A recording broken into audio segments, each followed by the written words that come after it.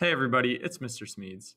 Welcome to APES video notes for topic 7.3, which will cover thermal inversions. Our objective today is to be able to describe thermal inversions and how they relate to pollution. And the skill that we'll practice at the end of today's video will be explaining an environmental process or concept that is represented visually. Before we get into a thermal inversion, we have to understand the urban heat island effect because it helps explain how we actually form a thermal inversion. So the urban heat island effect refers to this idea that urban areas are often warmer than surrounding rural or suburban areas. And that's due to a couple factors. And so the first factor is going to be their lower albedo. So remember that albedo refers to how reflective a surface is. And because blacktop and asphalt are really prevalent in cities, and there's less vegetation, they're going to be darker in color, and so they're going to absorb more of the sun's rays. Now remember that when a surface absorbs more sunlight and reflects less, it's going to radiate some of that absorbed energy out as infrared radiation.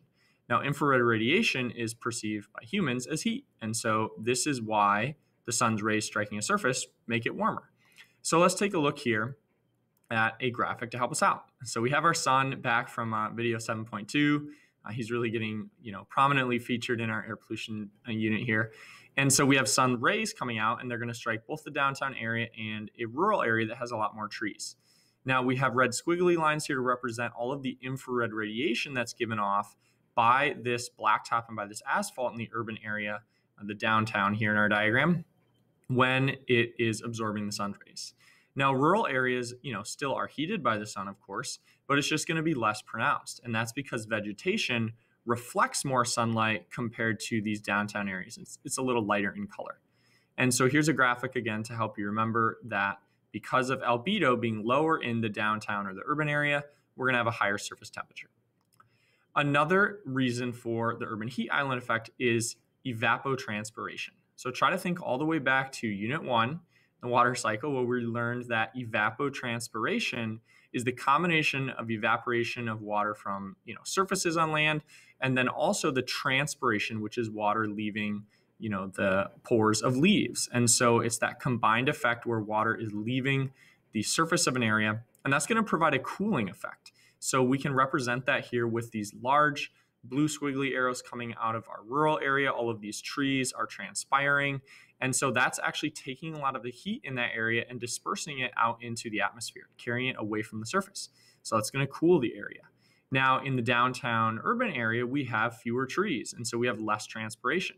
We're also probably going to have less evaporation because we have so much runoff. And so we're not going to be experiencing that evaporative and transpirational cooling that's more prominent when you have more vegetation, such as our rural area here. Now we'll take a look at how a thermal inversion or a temperature inversion forms.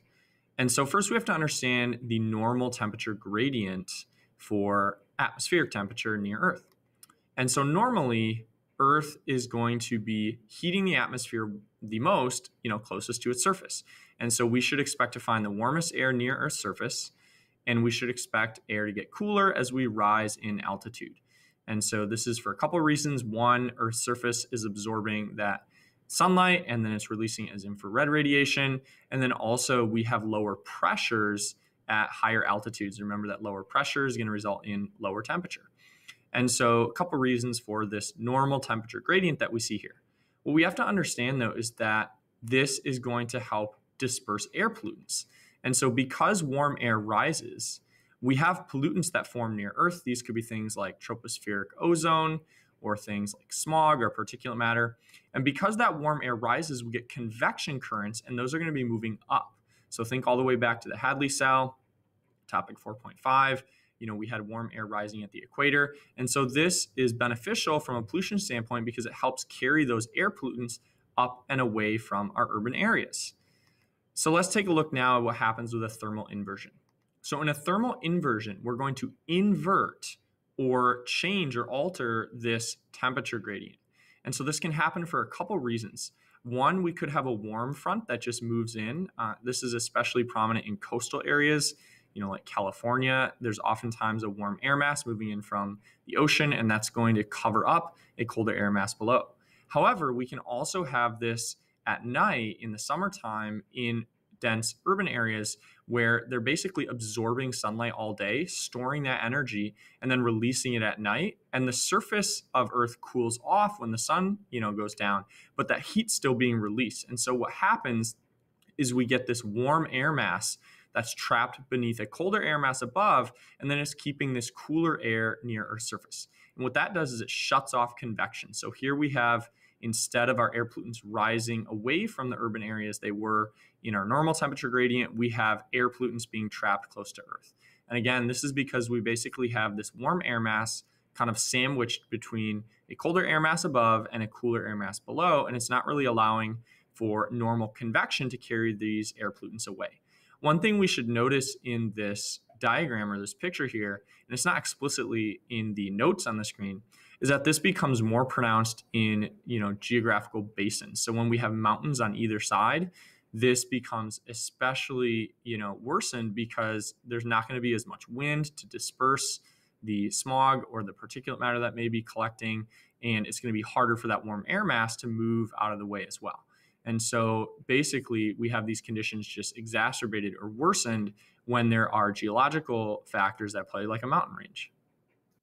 And then finally, we'll wrap up by talking about effects of thermal inversions in a little more depth. And we'll start out here with a picture from LA that I think is just a really kind of shocking image to help you really grasp how extreme these thermal inversions can be.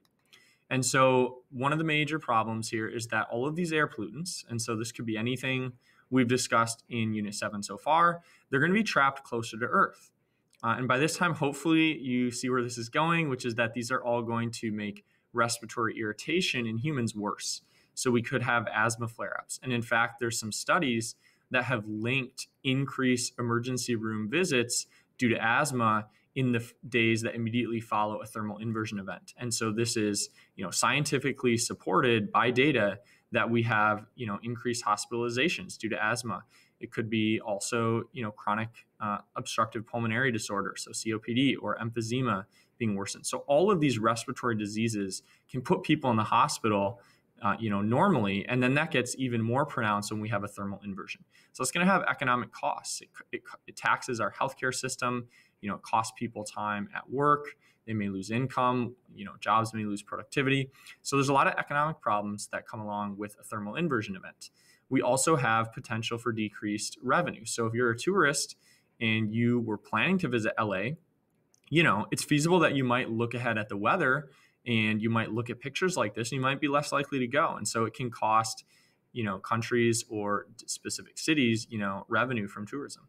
And then finally, we are going to experience decreased photosynthetic activity. So plants are also going to suffer because of this. It's harder for sunlight to penetrate this thick blanket of smog that's trapped due to this thermal inversion. And so again, we have reduced photosynthetic activity. So for practice FRQ 7.3 today, I want you to take a look at this diagram where we have normal conditions on the left and a temperature or thermal inversion on the right. I want you to explain what these arrows indicate about how temperature inversions impact air pollutants such as smog.